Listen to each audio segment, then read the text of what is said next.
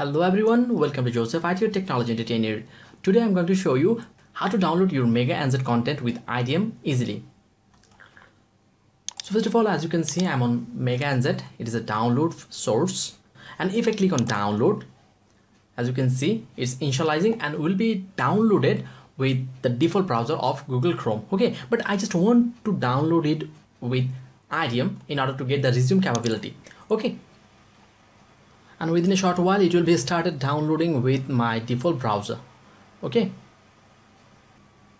and yes, as it is, you can see it is now being downloaded with my Chrome browser, but I just don't want to do it. I want to download it with IDM.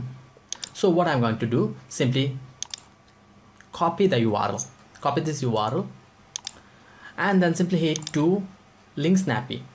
As you can see on the screen, link snappy, and when you are there, simply click on register and simply press any valid email address. Okay, valid email address, and don't be afraid, it will not ask you to verify.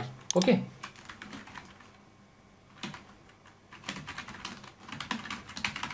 and click on register.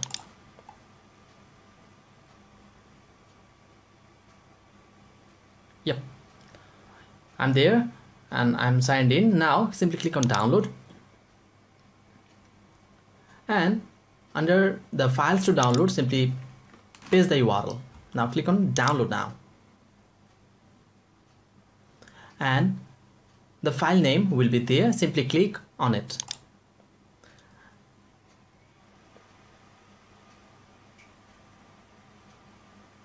Yep, as you can see that my file size was 130 MB. Yes, it is, and now it is being downloaded with my IDM, that is Internet Download Manager extension.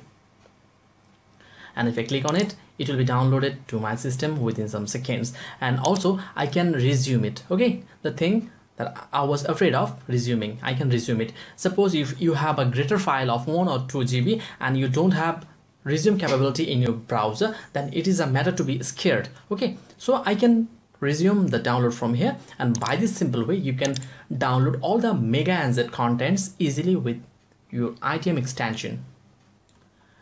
And I hope you really found this useful and learned something new. If you really did so, then please hit the like button, share experience, your suggestions, and also let us know if you have any better idea than this. Hope to see you in my next video tutorial. Until then, goodbye.